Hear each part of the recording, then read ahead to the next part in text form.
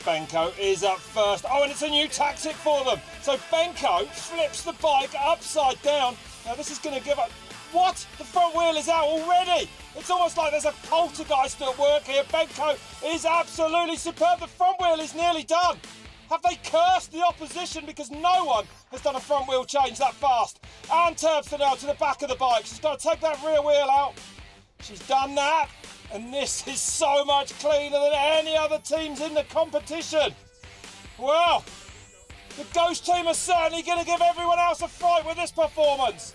And now here he comes then. Uber. Will it be Uber by Uber? He's got to do both wheels, the German mechanic. Plenty of encouragement from the rest of the team there. This might be the new benchmark. This is an incredible performance. It's almost like they're having some help from the spirit world. Just the rear wheel now to go.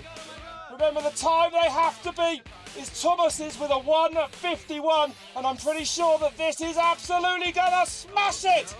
The back wheel in, just get that spindle through. And no mechanics job's complete without putting in gear, and it's done. Oh, and it's a 1:30. Now smashed the opposition. That is a time that will haunt all the other teams for the rest of the year, I'm sure.